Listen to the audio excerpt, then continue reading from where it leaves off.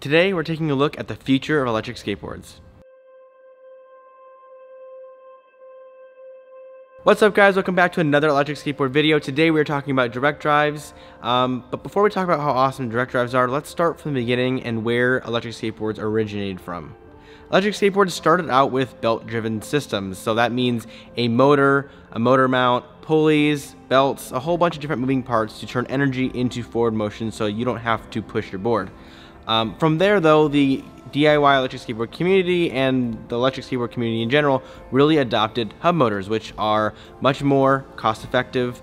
The motor is inside the wheels, so there's a lot less moving parts, and people really like them because of how easy they are to install on boards and how quiet they are. Hub motors are really cool, but there is one big downside. One downside to hub motors is the motor size. Because the motor has to fit within the wheel, it has to fit within the wheel's dimensions. So that means the motor cannot be that big. It couldn't be obviously larger than the wheel itself. So it really limits the size of the motor that's able to be put into hub motors. And that means, a smaller motor is smaller power output, less acceleration, less torque, less hill climbing ability. So it limits performance a lot. Now it is really easy to install and it is pretty cheap, but the performance just isn't quite there. Another reason why hub motors aren't as cool as they could be is because of wheel choice. A lot of riders, like myself, really have their favorite wheels. Everybody's got kind of their set of wheels that they go to. I really love orangutan wheels.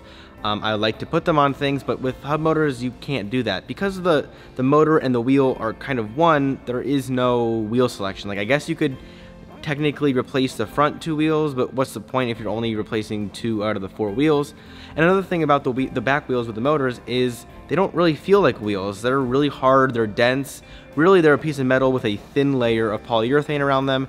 They don't feel right. You'll know what I mean if you've felt the difference between a regular set of longboard wheels and then hub motors. They're just hard, the ride isn't as smooth, all that kind of stuff. So wheel choice is definitely a huge issue with hub motors. That's what you get with belt-driven systems. You get to pick any kind of wheel you want because you're just using a pulley.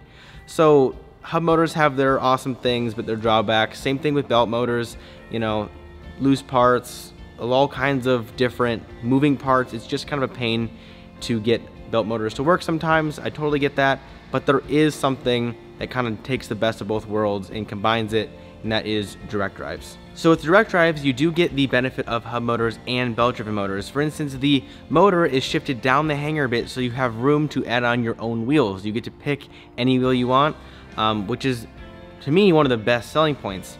And then secondly, the motor is not inside the wheel anymore. So again, it's shifted down the hanger, so the motors can be larger. They're not limited to the size of the wheel. They get to be longer and a little bit beefier, so you get that torque and acceleration that you expect out of a belt-driven system. Being able to choose your own wheels and riding on legitimate wheels is actually a huge deal. Just by changing your wheels from maybe an 85mm wheel to maybe a 120mm diameter wheel, you're changing your top speed dramatically, and that's something really awesome, that you're able to customize your top speed, customize your torque and acceleration just by changing the wheels out. With hub motors, you're just kind of stuck with what you have. Now, hub motors are really good value, but there are a lot of limitations like we discussed. Another benefit of direct drives is that the motor isn't in the wheel, so there's not a layer of rubber surrounding it, so the heat is able to escape the motor much easier, keeping the motors cooler for longer. But you can't deny that hub motors installation process is really nice. You literally just attach the trucks to the bottom of your deck and you're ready to roll. Direct drives, pretty much the same thing, except you just have to add the wheels that you want. You pretty much just add your wheels on, make sure the spokes line up with the wheel adapters that's included, and attach the end nuts to the end of the axles, and you're ready to go. Pretty much the exact same thing, just adding wheels. So I will gladly take the extra step in installation for that choice in wheels. So the installation process is really easy. There's no mounts, no pulleys, no belts, none of that. Really easy, just like hub motors. But there is a couple different things about the direct drives that you do have to keep in mind. The direct drives do come with MR30 connectors, which you most likely will not have on your ESC. We went ahead and made adapters so everybody can use the direct drives with regular vests, regular ESCs, and just converted those down to 4mm bullet connectors.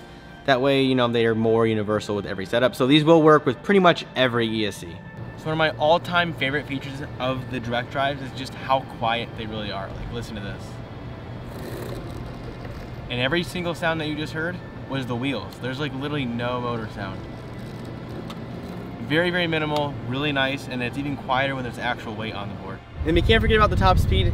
With the right wheels on these things, you could easily hit 30+ miles per hour. One thing I definitely don't want to overlook are the trucks. The trucks are double kingpin trucks, so you have a lot of turning radius, as well as a lot of stability. So it's kind of both. Like, you get a lot of nice, good edges for carving and everything, but you do feel really stable when you're going high speed. So it feels really good. So that's about all I have for you guys today. Just a quick overview on the new direct drives. If you guys have any other questions though, drop them in the comment section below. We're very active down there. Follow us on Instagram. We're always there to talk about anything you guys want to talk about, help with builds, questions, anything like that. Follow us on Instagram, send us a DM. We're here to help. Subscribe to our YouTube channel. We have all kinds of different electric skateboard tutorials coming out soon. If you guys want to see more about the direct drives, we'd love to make more videos, feature them in a couple builds, stuff like that. So definitely stick around for that. And if you learned anything at all today, consider looking at our store. We have all kinds of different electric skateboard parts. We have a whole kit builder to help you build your own kit. It really helps us keep these videos coming. We'd really appreciate if you just check out our store. It just makes all these videos possible. Thank you guys again for watching. Again, hit that subscribe button and we will see you guys in the next one.